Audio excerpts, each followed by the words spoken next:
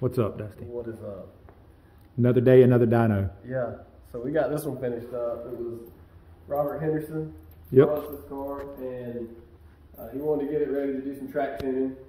So he had a pretty decent camshaft in here. I'm not exactly sure which one it was, but another shop's camshaft, and it made decent power. But he wanted the red hot cam in here, so we did that and put some springs on it while we were in there, cleaned up a few things. Chris tuned it. It actually came in the door at 386. And I did have a base tune. I think I tuned it on the street several years ago. Years ago. And almost exactly 3 years ago. So we had a nice little street tune on it. And then, you know, of course, years go by. Now it's here. Yep. And also, this was unlocked. Well, we'll get to that in a second. Yeah, yeah, we'll get to that. So yeah, not really apples to apples, but this is. I mean, This blue line was locked up with the old cam on 93, made 432. Yep. 405 torque. You can see the line here, and then the green line here is the red hot cam on 93. You can see the difference here. We'll highlight that, but you can see the difference in torque. It went from 396 to 408, so about 12 foot-pounds here. And horsepower-wise, you know, depending on where you look under the curve, the peak number is not as impressive, but under the curve is 10 to 12 horsepower as well. And that's something else to discuss. The peak number is not as impressive because the numbers in this box don't tell the whole story. He has an older single disc converter, so you can see the jumpiness of the green line is because of the converter not being able to hold under wide open throttle. That's why we only made a few pulls, and the rest we tried to just tune it in unlocked. And we actually did shot off the ends of these graphs because they do. Full disclosure, it went, I mean, terrible. Same kind of thing as this, and it was just always worse. About the same place. It had already peaked. All the graphs had already peaked, but we're peaking around 6,300. It never would 100% lock up. Chris always saw 200, 300 RPMs of slip, even when it was fully locked, and that was commanded full pressure in the tune and manual. Whatever you can do, we tried all kinds of stuff. He did his thing. Yep. It just won't hold it, which is kind of typical of a single disc. They don't even make them anymore. That's why.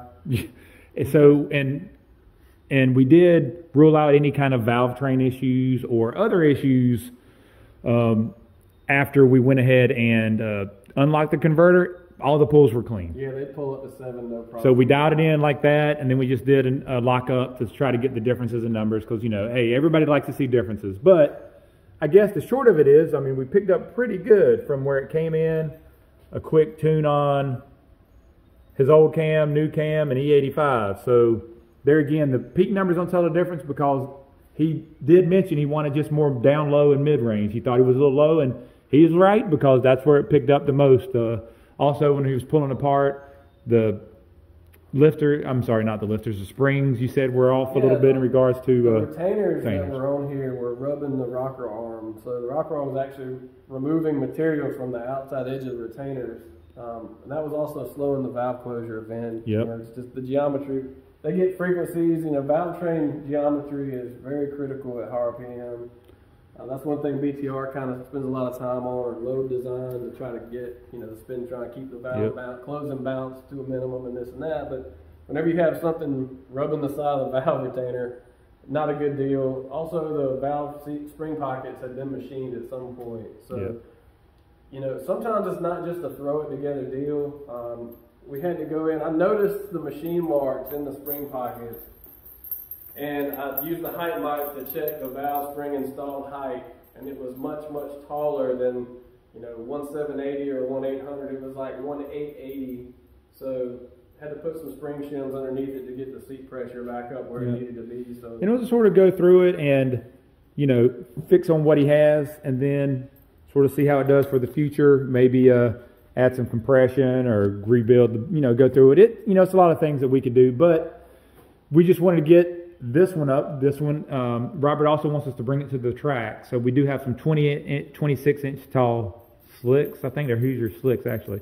We're going to try to see if we can't get those to hook and run out of, see what we can get, probably do some 1/8 mile testing.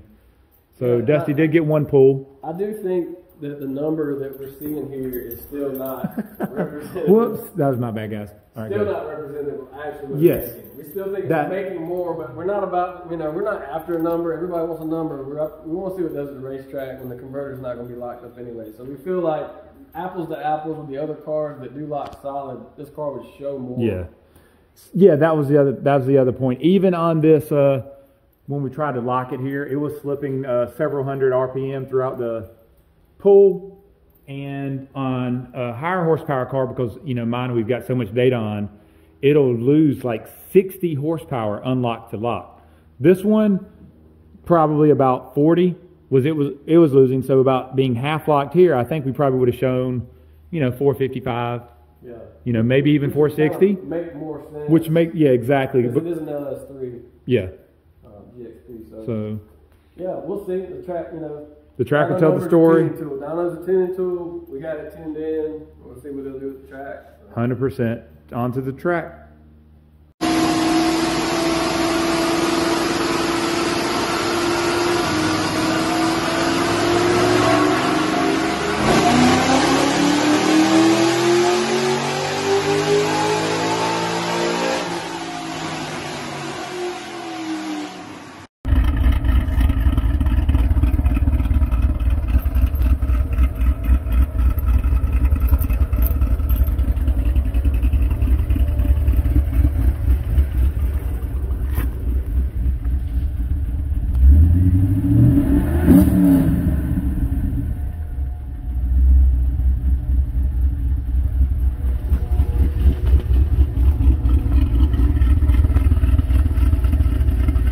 Also, just wanted to note, it made 458 uncorrected today, so not bad.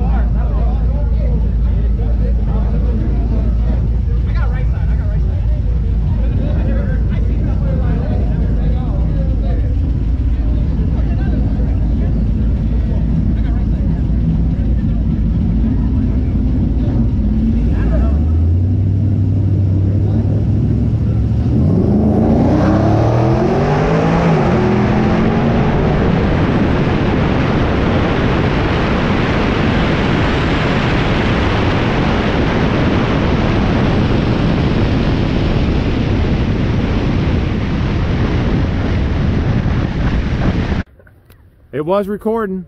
I think the GoPro got it, so how'd it end up, Dusty? What that? So you're on a street tire now. Yeah, I mean, like, y'all get in on this right here. We got some daggum Avon Sport. Yeah, some Advanced Sports. Yeah. And it dead hook with a 3DP. I mean, it ran a 780. I gave him the hit. That's why, hopefully, like I said, I think I'm 99% sure the GoPro is recording. But I gave him the hit, and then when I saw him go, I left. And we ran another 7.4. I stalled it up, not as much. So we do like, I know that this needs to be about 1800 stall on the brake, and then floor it, and it flashes about 4,000. So that's where it needs to be. Got a new best mile an hour, picked up to 93. So it's dialed in, shifts are great. That's a bracket car, I swear. It's a bracket car, and it just works. It run the same time all night. It didn't matter every time. And that's the same thing on the dyno. It just made the same power. It's a consistent car. I mean, it's a good car. So we're gonna get it loaded up, but I did want to film a little bit more. I had been real slack about that, but we'll get the GoPro footage on here soon. Oh, that's a lot clearer without that glare. Anyways, until next time, I'll get the, Dusty never sent me the dyno video, so we'll get that, and we'll make this one long video. Until next time, guys.